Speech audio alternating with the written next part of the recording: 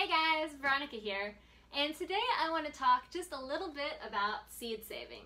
Now, we've covered some seed saving in the past with tomatoes and with lettuce, and there are a few other crops and methods that I just wanted to touch on really fast because as we get deeper into the season, this is something that is really important to keep in mind and could potentially be useful. So, hopefully I leave you with some tips that will help you out and help you navigate these waters.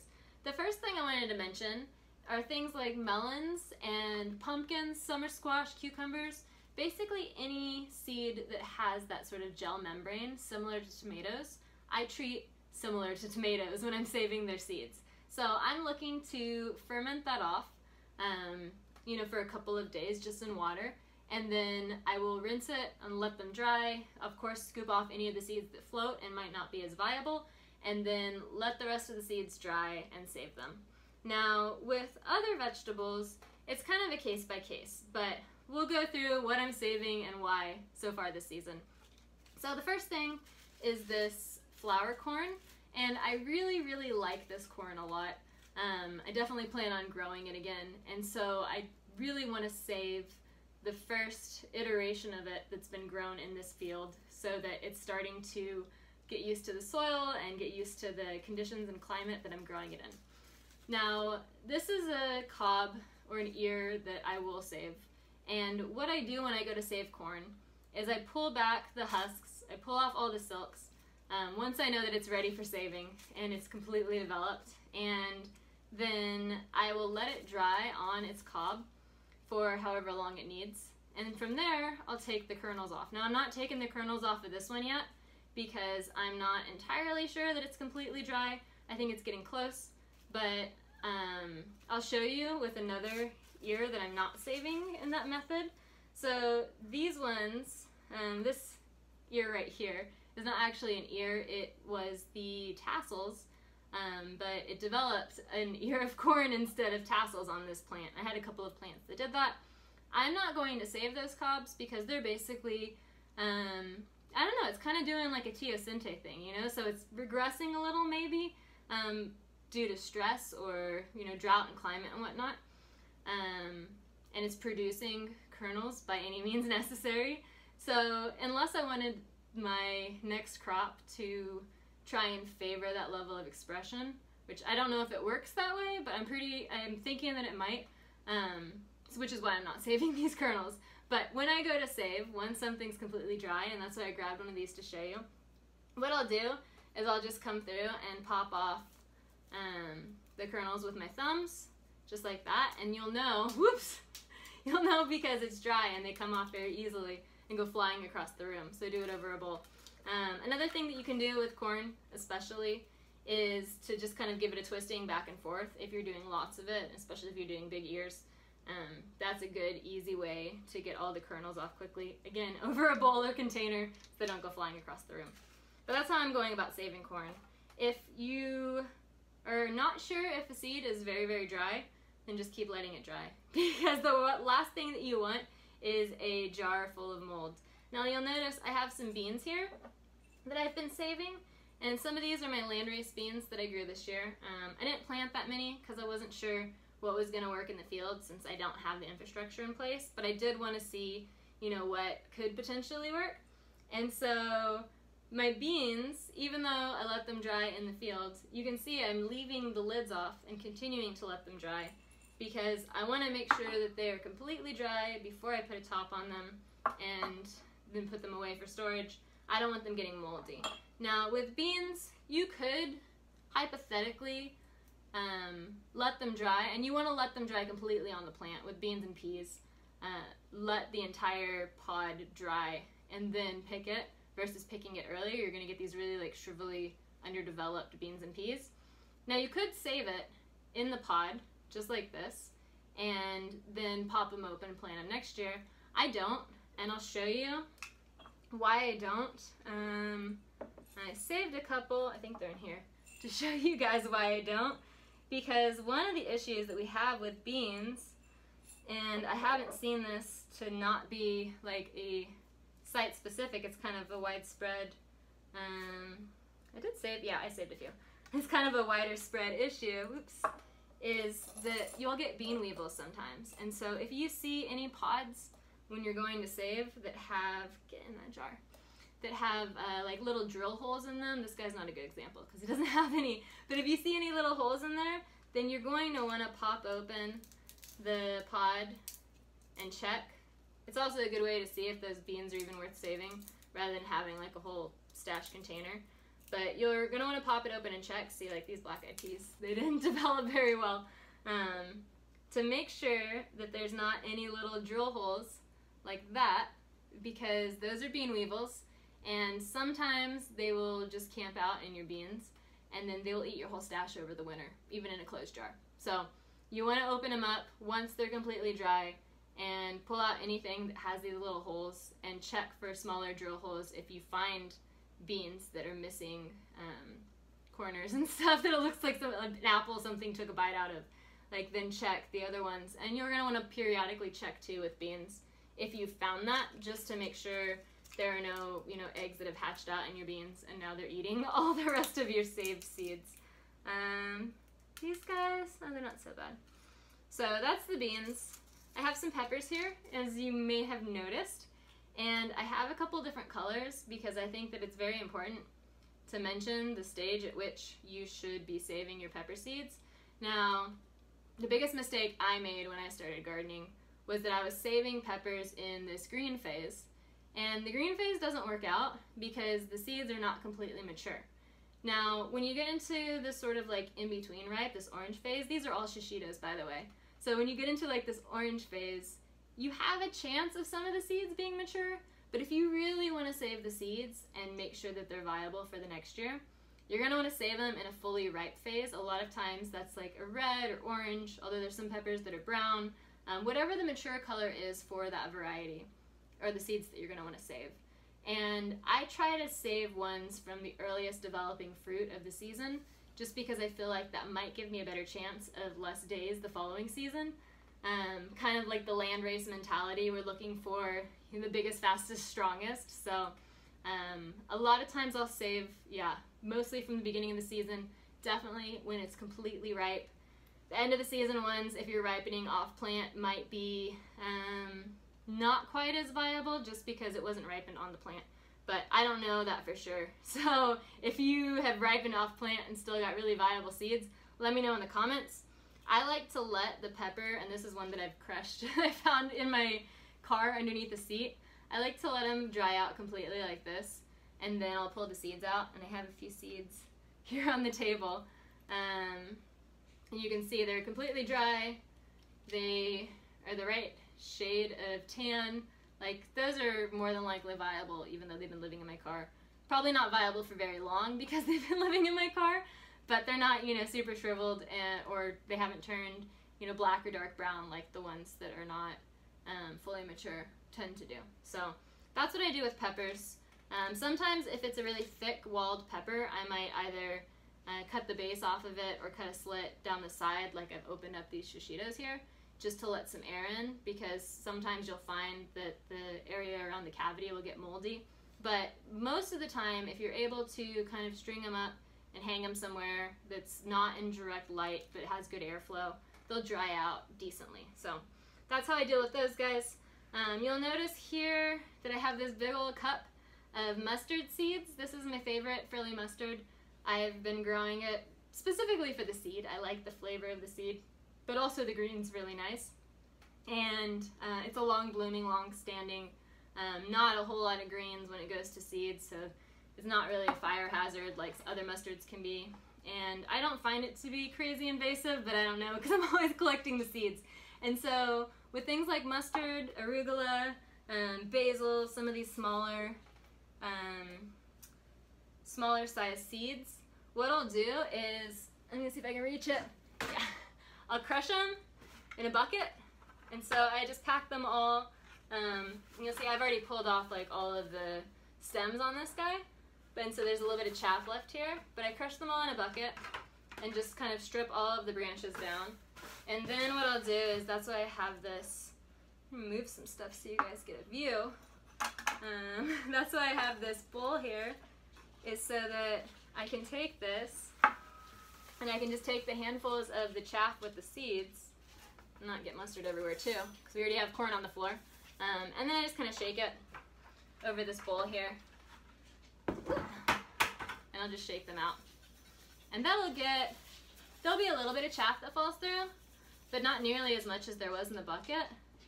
And so then when that's done, like you can see there's a little chaff on top. That's pretty easy to pick out. And then I'll put it in my magical wooden bowls and one of the giant ones and swirl it around and blow off, the rest of the chaff and dust. But it's a pretty significant amount of mustard seeds for not a lot of work. I just really let them dry. Oh, here, I have examples of that. I really let these guys dry out. Move that there. Okay. Dry out completely or almost completely before I go to harvest them, because it makes life so much easier. So, move this in here. This is the mustard. Pull these guys. Ooh, seeds everywhere in here. I have to sweep after I'm done. But so this is the mustard, and so you can see it's totally brown and dry. It doesn't get irrigation, so when I decide to stop treating and watering various parts of the field is when those parts dry up. And I hadn't been watering that much, to be honest, but it's been really hot and dry, so the things that are spring vegetables have gone to seed now. And so when the mustard gets to this point, when you can easily break the stem, and when you can easily, twist and pop the seeds out of each little husk, that's when you know that you're ready to harvest. The same thing goes for stuff like quinoa.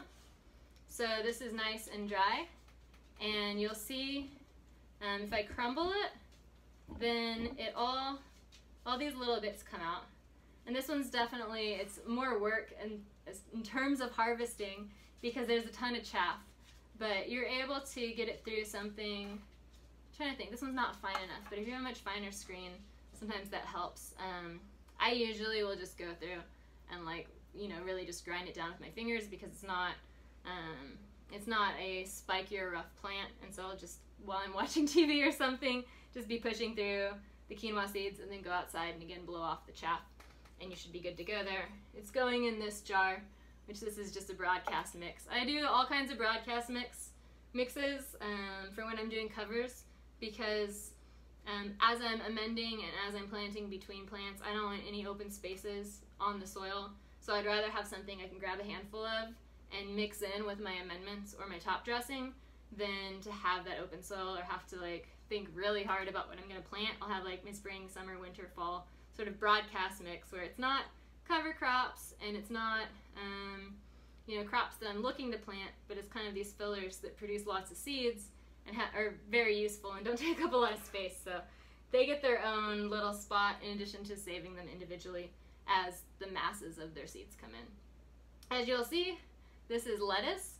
Sometimes with the lettuces, if I don't have a ton of seeds, like this season I don't, what I'll do, and this is not a good example because I pulled the whole top off to show you, but what I'll do is I'll go out in the field or in the garden, and I'll just grab each of these as they open so that I can get those seeds and let the other ones continue developing. I might try and stick this in just a vase of water to see if the other ones will open more still or not, but I'm not super worried because there are more coming in. I just don't have a ton. So when I'm low on the amount of seeds that I have, then I may let them all develop and go from there. There are, what else is in here? We got some basil. And so basil is a nice consistent one. You want to get it once you see these seed heads start to turn mostly brown, and you'll still have some green leaves on there. The foliage will be a little bit green still, but you'll see mostly brown on these seed heads. Then one of the things that we'll do is you go and you squeeze each one, and you'll see that as I squeeze and turn, and you could just crush these too, but if you're not doing a ton of them, it's an easy way to, without having to do millions of minutes of extra cleaning. As I squeeze and turn them, you'll see there's just all these little black seeds that pop out. And so you'll know that those are, oh, this smells great. It's lemon basil, I think. It's like pine sol. You'll see them pop out very easily, and they should be mostly dry, but again, I'll leave those exposed to air for a few more days just to make sure that I'm not putting away something that's going to grow me some mold. This is a Monarda. It's a bee balm, one of the wild plants that grows here. You could use this for oregano or mint as far as the technique, but you have these like little bumps of what were flowers and now are seeds. Basically anywhere the plant produces flowers, for the most part with few exceptions, is where you're going to find the seeds, flowers or fruit. So if it's a fruiting plant, then it's going to be in the fruit generally. If it's flowering, then the seeds are going to come after the flowers are done. And so these guys, I just flip them upside down, and then I roll the segments between my fingers. And there's seeds. I'm trying to see, yeah, the seeds on these are really small. They actually look like dust. So another one I've got here are these zinnias. And you'll see the zinnia is pretty brown and crunchy, and you want to wait for it to turn pretty brown.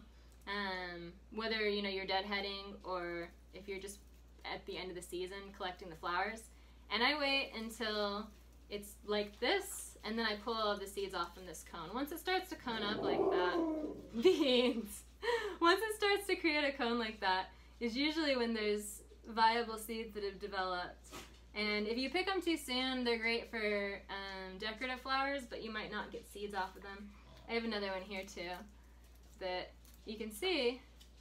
They all pop out, and then all of these little pieces there are going to be seeds. Now I probably, for the sake of demonstration, I'm showing you what they look like on the inside, but I'd probably let the seed heads dry completely before collecting these seeds, just to let them finish essentially on the plant without it being like this kind of sticky mess. And they don't all seem like they were totally done getting whatever they needed from the seed head. So just something to keep in mind, like sometimes letting it dry in the pod, on the flower, on the cob, you know, completely is going to be best for you as far as that seed finishing its cycle before you save it. One of the things, once your seeds are good and dry and ready to go, is what you store them in. And so I tend to favor mason jars. Not always this big, but it's a nice vessel to keep seeds in because they're airtight. And if you have the big ones, then it's good for things like corn and beans, seeds that you're saving a lot of, especially if you're growing a volume of them and sharing them with friends and family and whoever. Mason jars are really good, just like place to put those sorts of crops. I get them at the thrift store all the time for like a quarter or 50 cents a pop, which is way cheaper than if you're buying new cases. So keep your eyes peeled if you are thrift shopping. The other cool thing when you go to the thrift stores is you can get sweet jars like this. So if you see something that looks like it has a mason-sized lid, then pop the lid off of a mason jar nearby and test it out. And that's exactly what I did with these guys, and I said, oh, I really like these jars. I wish they made mason jars like this, to be honest, more often, because I like that slimline profile. I feel like that would fit really well on a shelf. But again, a quarter, 50 cents. I do a lot of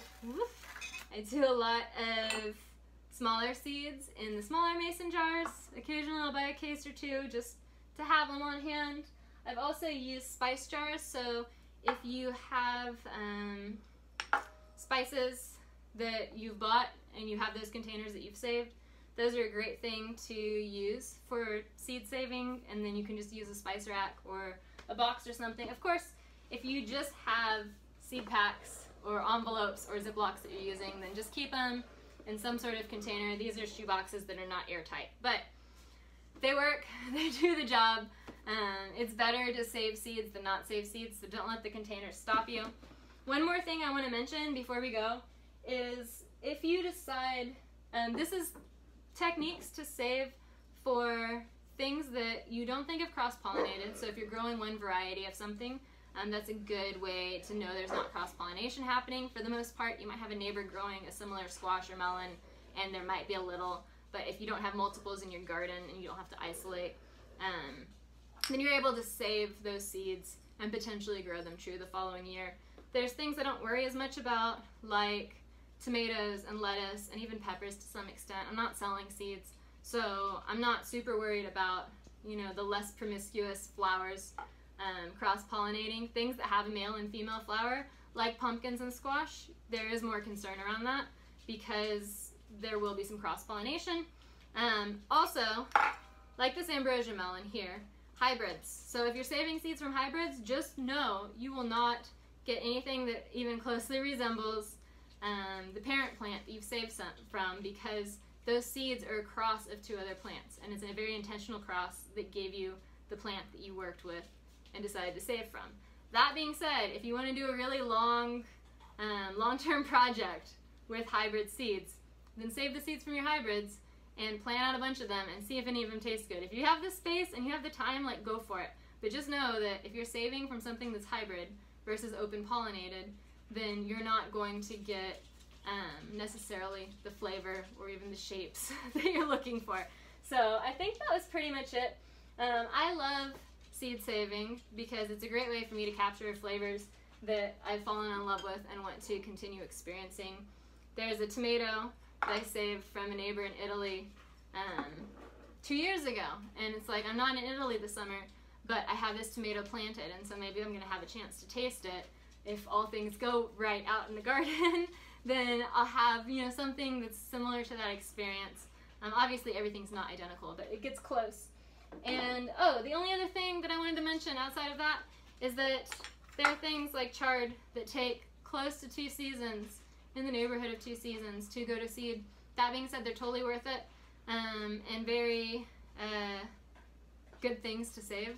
So don't be afraid to deal with the biennial crops like carrots and chard and beets and, you know, a lot of things in that space. They will take longer, but it's I think it's worth it if you have a corner to dedicate to them, if they're able to survive through, you know, the winter and put up seeds the following spring. Yeah, go for it. So I think that's pretty much it for today. I think this went on a lot longer than I expected it to. If you have any more questions beyond that, please leave them in the comments below. As always, if you like what you see, hit that subscribe button wherever it is today, and follow me on Instagram at FlavorKit for all of these sorts of things and more as far as what's going on in my garden and where I'm at as far as the process at this point of year and throughout the year and throughout the seasons. So yeah, there's Instagram, subscribe, oh, Patreon at Veronica Flores. If you're not over there, we have a good time. And until next time, happy gardening.